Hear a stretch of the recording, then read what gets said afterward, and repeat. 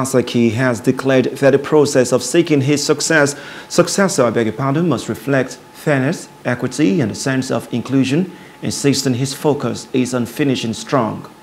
Obaseki, who spoke in Benin City, the state capital, on Friday, was addressing journalists on the plan to choose his successor. I have nothing personal against him. I've never had.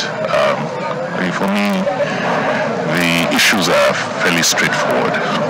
I think the only concern is I heard that he has an ambition to succeed me as governor in office. Well, it's not in my place to now determine or appoint or anoint any successor. But all I know is that in the process of seeking, determining my succession, there must be fairness, there must be equity, there must be a sense of inclusion, because our goal is to keep Edo as one. And so for me, that's the only issue I understood may have been a problem.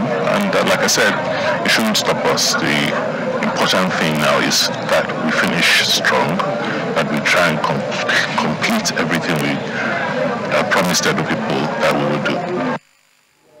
Hello, hope you enjoyed the news. Please do subscribe to our YouTube channel and don't forget to hit the notification button so you get notified about fresh news updates.